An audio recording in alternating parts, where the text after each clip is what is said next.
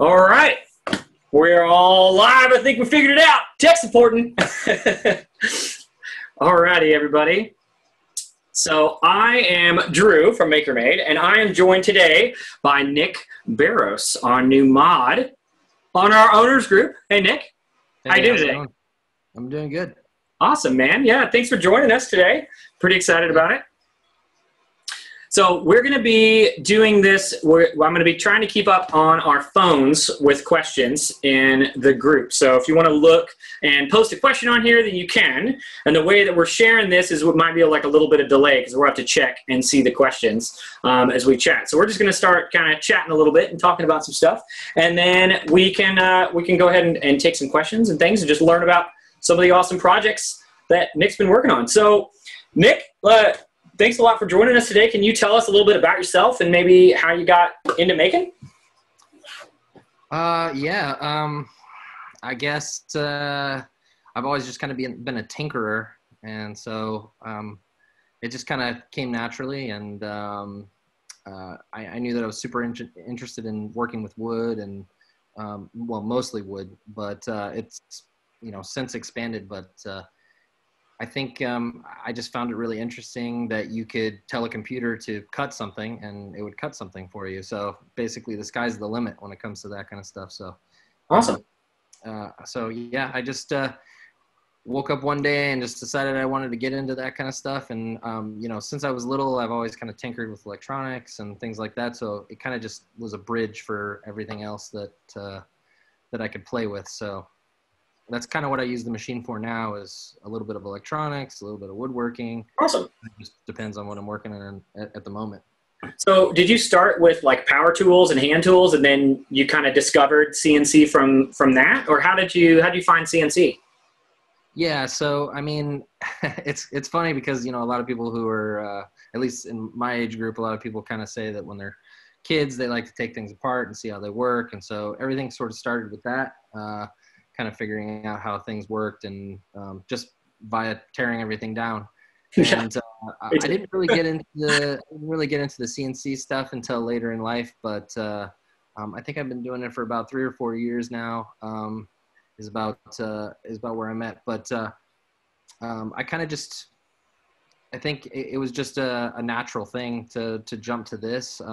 I don't know if there was anything in particular that kind of swayed me towards CNCs. I just like the idea of being able to, think of something in my head, put it into Illustrator or Photoshop or something and create the path, and then the computer just follows that path. So that to me was really cool. So yeah, that's one of the cool things about these like little automated robots. You could just be like, "Hey, robot, I have an idea," and then they can just like go off and make it. So, what's some of your favorite projects then that you've created?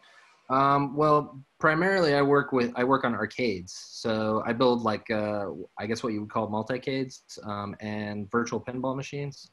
So essentially they look the same as a pinball, that you would find in like an arcade, except for, instead of having like a regular back glass with a lot of hardware and little metal pieces and stuff, you're basically using a TV. So, a little bit of, computer stuff where you have a program that, creates the atmosphere. And there's a lot of really talented designers out there who've done like really, high-end photography and high-end, photographs of the actual back glasses from the real pinball machines. And then they've turned them into basically 3D renders of those. So I basically build a machine that plays anything from like, really, really basic arcade games from, when our parents were children all the way up to current stuff. So, it's basically, I use the machine to build the cabinet. And then I do all the electronics, all the soldering, all the wiring, everything else kind of comes together into a cool machine.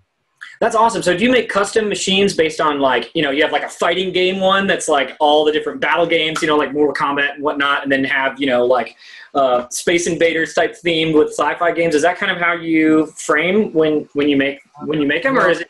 It's usually I kind of theme it based on, what the person who's asking for is interested in. So, I can put an emphasis on something, and if they wanted just a machine that just has a bunch of fighting games on it, I can do that too. But my most recent machine is a Tron machine. So I used Maslow. Oh, sweet. I did like a a really cool design with the Maslow where it's basically like a circuit board. So I cut some circuits out of the sides of the cabinet, and then I backfilled it with epoxy, and then backlit that with LEDs. So it kind of looks like this, like sort of Tron-y. The glowing like Tron rings and stuff. Yeah, yeah. So awesome. That machine has, I think, close to about 120,000 games on it. So it just depends on what people are interested in. I can, like I said, I can do a specific one that's just fighting games or just gun shooting games, or, you know, basic arcade stuff like Missile Command or anything like that. But I make mine so that you can kind of play anything. So it's really just whatever you're interested in. But as far as the art and stuff goes, it's really just themed towards like what people like. Like I've done one that's just like a Rocky Balboa one, even though there was like really a limited amount of games that had anything to do with Rocky. So it'll be like, you know, a picture of Sylvester Stallone on the side and, you know, some cool Rocky stuff on the marquee that's backlit and stuff like that. But nice. Really try to kind of throw a little bit of everything in there because you never know who's going to play it. Absolutely. And I mean, those specialized games are really cool too, because we have both and Sarah just joined us too. Are you there, Sarah? Hey, Sarah. Hey, Sarah. I think she joined us. She might have jumped back out. Well, if we've got like a local arcade that's a kids arcade. It's like classic like 70s and 80s arcade that I've been to before. That's awesome. And then we have like a local bar too that has like pinball machines and some arcade games and things like that. So I know that it's been really picking up like retro, and being able to have like an emulator basically that can play all that stuff it's come a long way for sure. So have you made those with the Maslow and the M2? Because you just recently got an M2 as well. Has it mostly just been the Maslow? Yeah, so it has up until a point been just the Maslow, but you know, as you said, I just got the new M2, and really what I'm working on right now is trying to get my frame situated. So I had been using a wood frame, and right now I'm switching to a super strut frame, so all metal. Nice. Unfortunately, because of my schedule, it's been tough to kind of make the cuts and get it all pieced together, but I'm kind of slowly putting it all together and trying to get my angles correct. And I really want it to be like, the whole point is for it to be super, super accurate.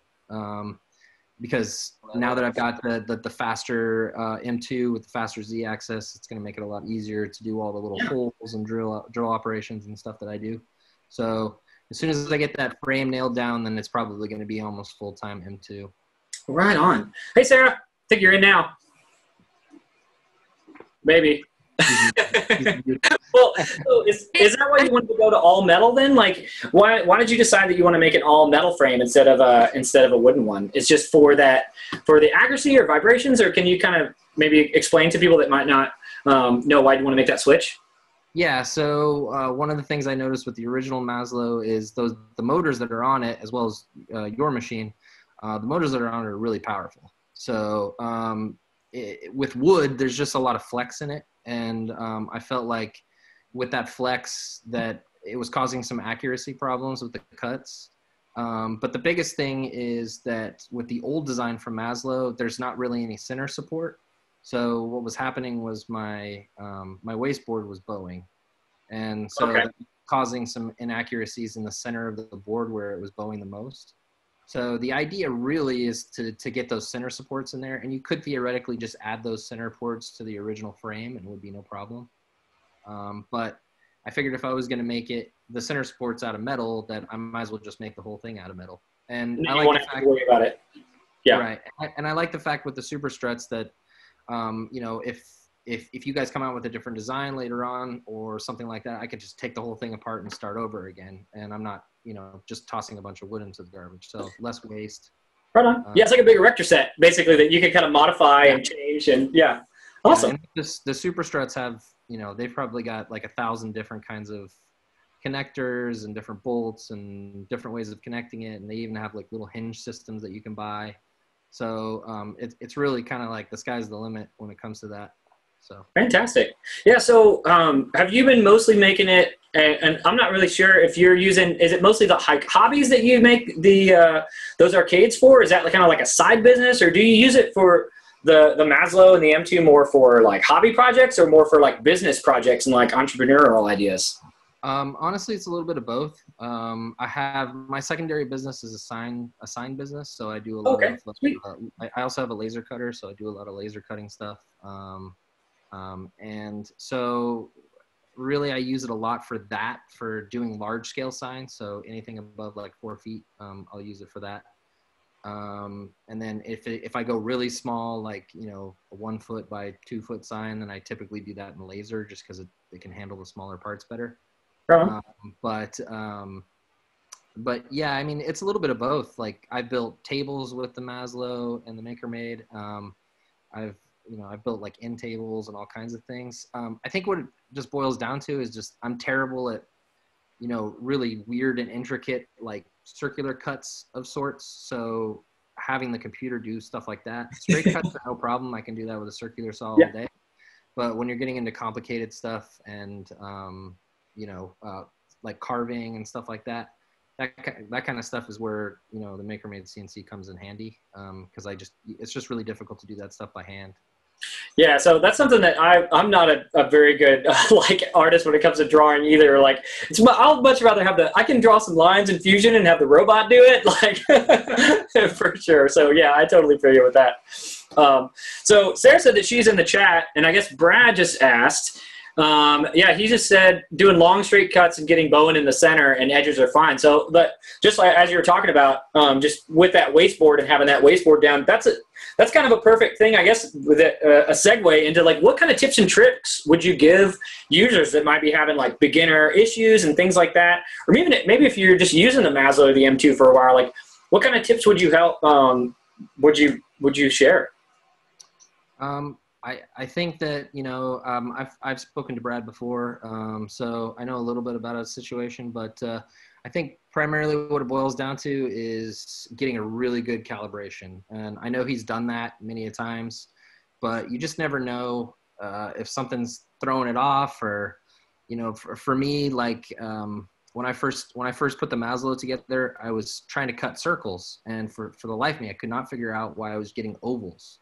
So everything would come out as a football, and I couldn't figure out why that was happening. And then someone mentioned when you measure the chain from one motor to the other motor, I was forgetting to take the slack out of it. So it was dragging all that chain back, and it was giving me a really weird, number, like 4,000, 5,000 millimeters instead of, 3,000.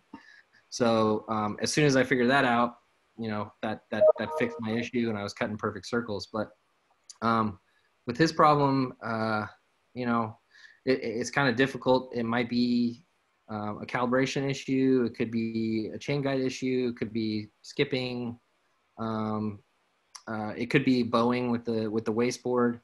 I guess the biggest thing would just make sure that everything you build your frame out of is real straight. It should be as straight as possible.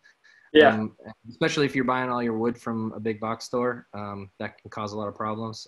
But in general, Brad's issue, I'm not really sure what could cause. He's saying that he was telling me that he was cutting squares and cutting circles, and all of the measurements were bang on. But as soon as he would just try to do a straight line, to me that sounds like it could be that he's getting bit wandering. So the bit's grabbing, or he's trying to cut too fast or too slow, or the motor's not at the proper RPMs and it's kind of making squiggly, warping. It's kind of like getting caught in the material. Yeah, but hard to say. I'd have to actually see a video of it performing and see what he's doing and how what kind of RPMs he's using on his router and stuff like that. So, hey, Brad, if you could elaborate more on maybe your settings and what you're using, maybe we could. Yeah, we can get you going. Yeah, and we can post it in the users group. You can always email us too, support at MakerMade too. We can try to help you tackle it as well. So those big tips then were making sure that all your wood is straight in your frame, and then working on your calibration and getting your calibration like bang on. Those are the two biggest tips that you'd have for beginners. Yeah, and it looks like Brad just said that it looks like he said maybe his top beam was warped. So. The top beam, as far as accuracy of the machine, the top beam is key. So everything else can be a little weird and wonky. It might make your cuts a little shallow or a little bit deeper than they should be. But if your top beam is warped, it's pretty much game over. It's got to be straight, because as it's moving across and it's doing all the math. And if it's not just right and it's bending in or bending out or something like that, yeah, I could totally see how it just throw all the calibration off. for sure. Yeah, and I see that he said that his router was at 32,000 RPMs.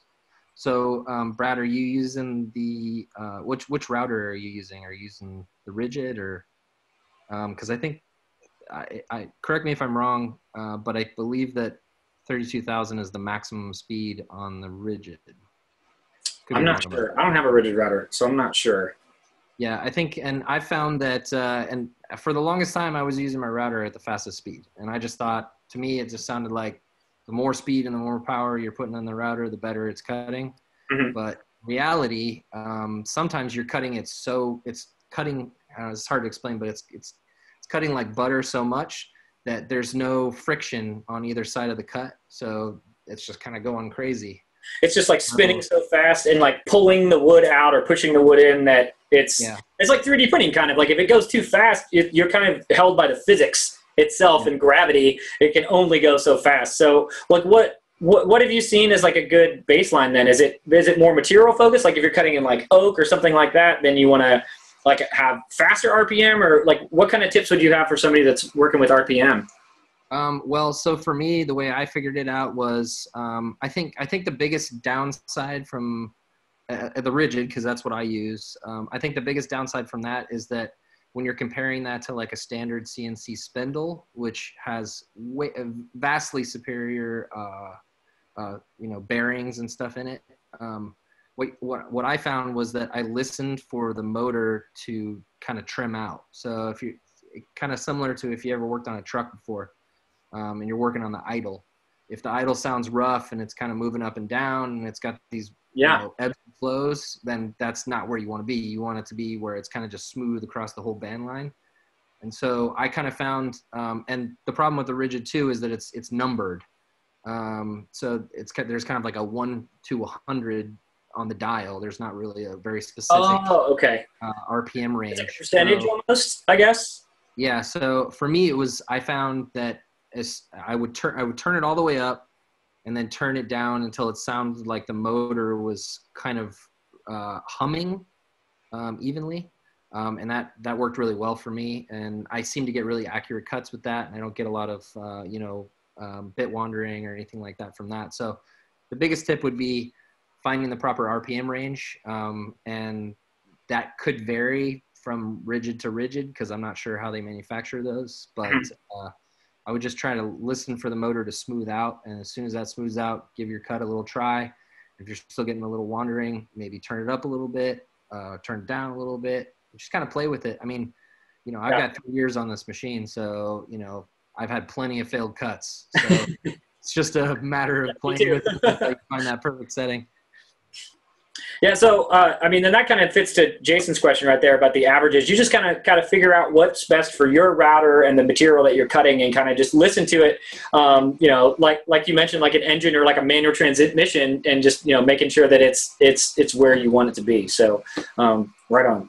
Yeah, and then Sarah, as you're checking out questions, I'm gonna speak to Sarah and say, could you check YouTube too and see if there's any comments or questions on YouTube as well, and pull that up? That'd be sweet. And I want to make sure that we're not missing anybody that's on YouTube. That'd be awesome. So, what are some things that you're excited about making next, Nick? You got anything in the works? Yeah, so I was telling you before that I actually just got off the phone with a gentleman who's interested in having me make some obstacles for a television show called American Ninja Warrior. Yeah. So far I've only had like a 45-minute conversation with him. I don't know much about the project itself, but I do have a background in film and television. That's what I do as a full-time job. So he called me up based on, my business ad that I have on Google that's for custom CNC work. So he reached out to me and said he's just looking for somebody to do some small scale stuff for the show. And we're going to sit down this weekend and talk about that and see if it'll work out. That's awesome. So have you made different types of obstacles or anything that's similar with that with your movie and television background? Yeah, so I've worked on not too many television shows that are related to obstacle courses, but I've worked on a lot of like Tough Mudders and some obstacle course races.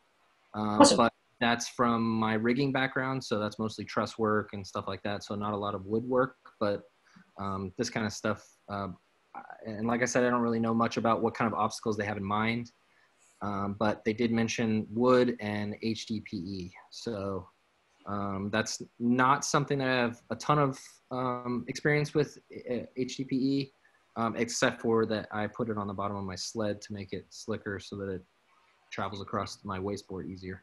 So it can move around? Oh, right on. Yeah, so, I mean, that sounds like an exciting challenge then, to find out, like, how the different intricacies can work together and kind of combine all of your knowledge together to, like, make something new. So, yeah sweet. Yeah, so it looks like George has a question. Wants to know, what's the most complex build that you've done on, like, a vertical CNC, like the Maslow? I guess recently, I don't know, complicated is kind of a tough question, because that's kind of based on my skills as far as design is concerned, which is, you know, unfortunately, I'm technically minded. I'm not very design minded. So a lot of times I will do designs based on what people approach me for. So they'll ask me to do something and I can kind of piece that together as long as they're giving me an idea. Yeah. But I would say the most complicated so far has been the arcade. It's just, there's just a lot of like little tiny spots where it has to drill out and then go straight down and drill little areas out. And you can imagine a circuit board with all the traces and everything flowing around. Yeah. So that's probably, design wise, that's the most complicated. But as far as like, I guess the most rewarding design so far has been that I needed a table to hold my laptop. So while I was cutting, so I built the table from the original Maslow community garden. Awesome. That was really cool because it's all screwless. You don't have to put any screws or bolts or anything in it. Everything slots in. But it's really dependent on the accuracy of the machine, because if it's not accurate, it doesn't fit together properly. So, and it came out great. So that's awesome. How many times did you have to cut it? What's that? How many times did you have to cut it before it came out great? Just once. Just once? That's awesome. Yeah. But, you know, I mean, that's once on top of a couple of years of experience. So I kind of maybe 3 hours of tinkering before I actually let the machine work. Just leave the other couple of years off and just say, one time I just plugged it in and it just worked. Yeah. I know that's the thing. It's very process driven, and to me, that's one of the most rewarding things about dealing with this type of technology, where you're going through that like step-by-step process of like bringing an idea to reality. Even if it's something that you found, it's still going through that process and learning about it, and then and getting that like satisfaction of getting it done and being like, it's tuned. Yes, I did it. Yeah. So yeah, right. I think you know, it's important for everyone to know that by and large, the CNC is a hobbyist CNC, and it's for people who like to tinker and like to play, and it's in that niche. So I think it's important that people realize that you have to put time into the machine. You have to learn the software. You have to learn all aspects of getting your design over, you know. Because I mean, if your design is wrong, then your machine's not going to cut it. So right. It's along with the calibration and making sure everything is straight, and you know, making sure that everything is rigid. You have to learn the software side of things. So once you get all that down, your brain starts to kind of function a little bit differently, and it makes it a lot easier to piece these projects together and kind of expect what issues you might encounter when you're building these projects. It's like a process. You're kind of getting your brain tuned to that like process-based thinking of like, how can I make that thing right there? Like, what can I do to make this? Yeah. Yeah, that's awesome. So Sarah, do we have any more questions in Facebook or YouTube? Maybe time for maybe like one or two more? No? So with working on the Maslow and the M2 and all those different types of things, have you worked with other CNC machines? Do you have any experience with working with other CNC, or is the Maslow and the M2, are those the only two that you've utilized? Yeah, I've worked with a couple of milling machines, mostly metal milling.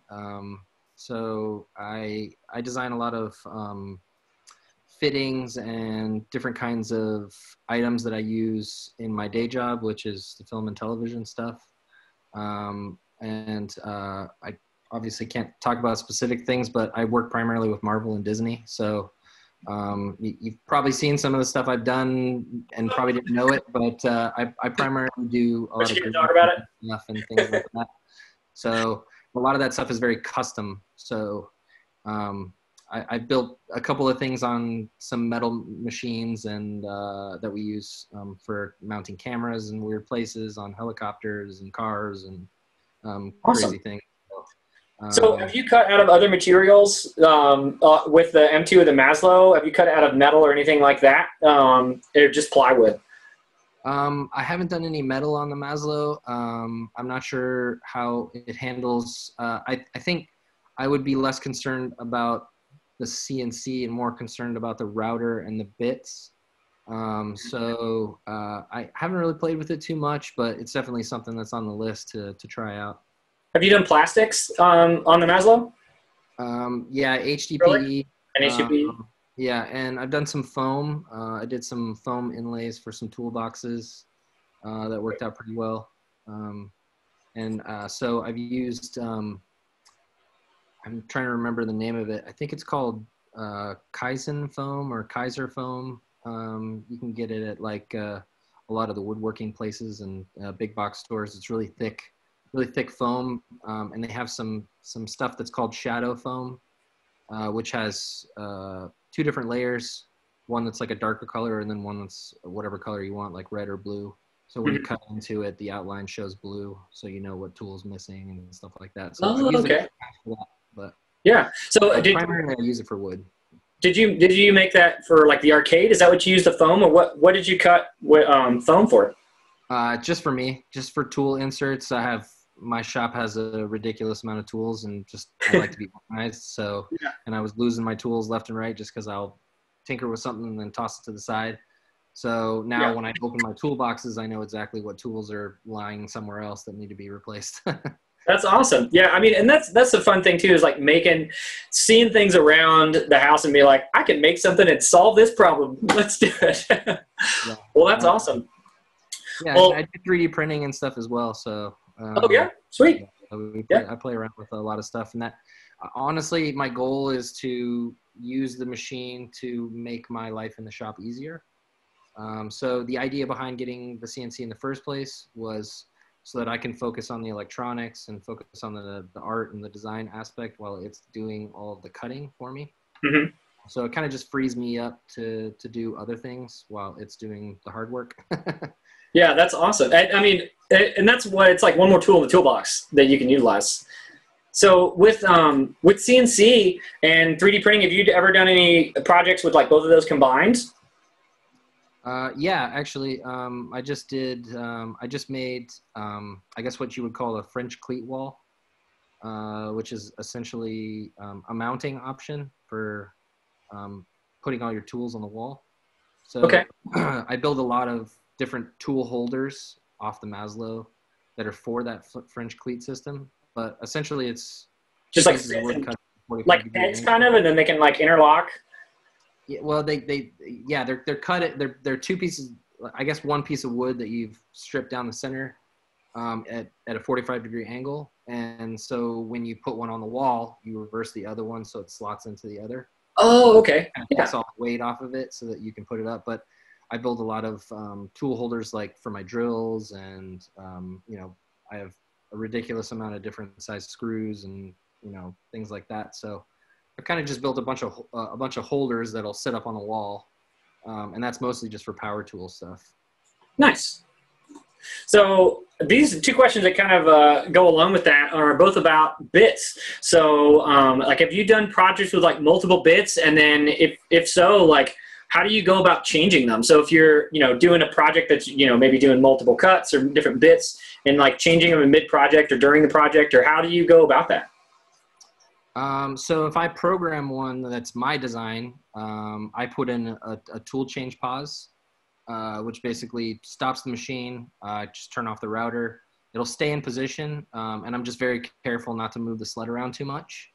And I just slide the whole thing out of the holder, and then I can change the bit. Actually, the M2 makes that a lot easier because you can have access from the front, so it makes it a little easier. The last one that I was using, the rings kind of get in the way and makes it a little bit difficult I'm not saying it isn't hard, because changing bits is definitely a difficult thing as far as accuracy is concerned. But when I do a design, I try to do a bit change after the cut is finished. So let's say I'm using like a V bit, and then I'm using like a straight cut. Then I'll start with my straight cut, or I'll start with my V bit. And then as soon as that operation is finished, it has a little bit of a lead in. So even if I slide my sled around and I move it to a different position on accident, then it has to drag to the area where it's going to start that next operation in order to, keep it accurate. And then that helps it too. So then if you don't bump it a little bit, it's like changing filament. If you change filament in the middle of a 3D print, if you push the gantry down, if your gantry's not locked, then it's, that nozzle's just going to collide. And kind of the same thing. Like if you're changing it in the middle of the cut and it just wiggles just a little bit and then it's off, then yeah, I could see how that would just cascade out. And doing different cuts also shows like a well-calibrated machine and how important that is, that it's always going to go back to home and it's going to cut in the exact place that you want it to. Honestly, I think the most important thing is just making sure that your G code is like just really good. If you're not putting in those tool change pauses, then it would be pretty difficult to make sure that I would think that, once it moves on to the second command after you've changed your bit, you'll be back on track. But that first command, if you've moved the sled at all, or you've, spun it or any kind of thing, it might cause a little bit of a hiccup. But when I do stuff like that, where it's a mid-project bit change, I try to do that on projects where accuracy isn't super, super important. Just because of the nature of the machine, it is a very difficult machine to change bits in. But it can be done. Yeah, it's possible. It's out there. Just have to be really careful. Yeah. Well, yeah, thanks a lot for speaking with us tonight. And kind of go over some stuff. I know that you are a new mod in our group, so do you have anything that you'd like to share as like any closing statements, any mod statements that you'd like to get out there?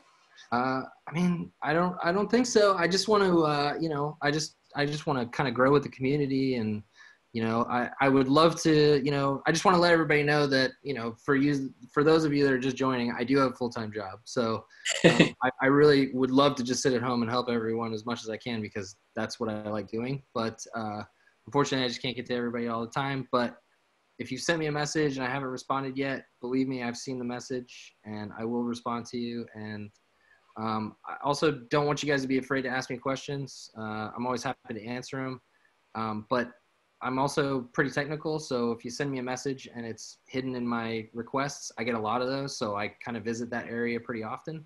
So don't be scared to send me a personal message and, reach out to me. I'm always happy to jump on Skype or jump on Zoom and kind of work through things.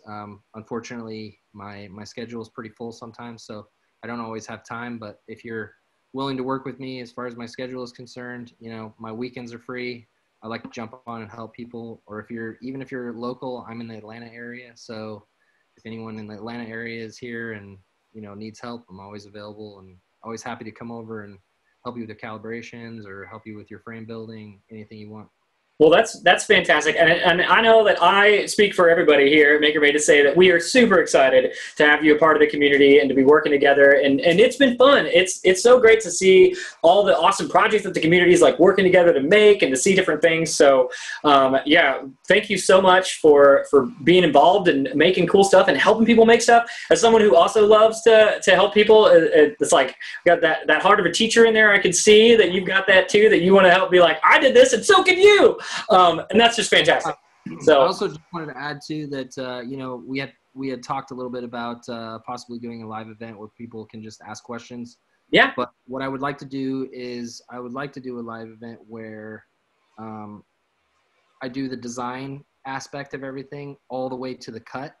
But I can do it on camera so people can ask questions as I'm going. We'll focus on some really simple stuff. So working with easel and working that kind of software, and then some more advanced stuff for people who are sort of a little bit more farther along. So maybe focus on a little bit of Fusion 360 stuff, a little bit of Illustrator. That way people can be like, wait, I saw you do something, you hit a tool. Yeah, what was that? What tool was that, you know? And let's get that in the schedule. That's, you know, walk you through the process completely from start to finish. Well, I know that you're a busy guy, so let's figure out a time to do that. I think that would be fantastic to help beginners, because design, that's the part that's tough for me too. It's just, there's so much. It's when you open up something like Fusion 360 and you're just like, what is all this? You know, that would be fantastic. Yeah, so let's get that. Let's do that. That sounds awesome. I'd love to join that too. I wanna hop in. So yeah, cool. All right, Nick. Well, yeah, thanks a lot. Have a great night. And yeah, thanks everybody to watching, and look forward to talking to more of you. If you want to talk about your kind of projects or things like that, you can reach out to us at MakerMade. You can reach out to Nick too in the owners group, and we'll get it going. We'll build this community, and we'll make some cool stuff. Awesome. All right. We'll see y'all later. See you, Nick. See you guys.